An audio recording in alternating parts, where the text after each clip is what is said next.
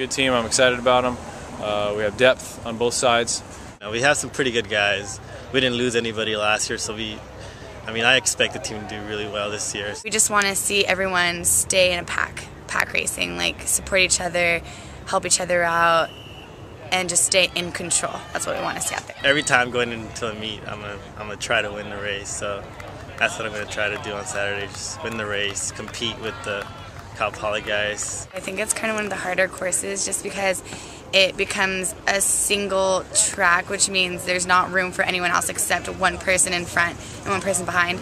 So if you get stuck behind a slower person, you're there for a little while. It's a fun meet between us and Poly. It's always exciting to see what they have and to see what we have right now. I'm excited because there's a lot of good work has been done, but they can prove themselves pretty quickly here.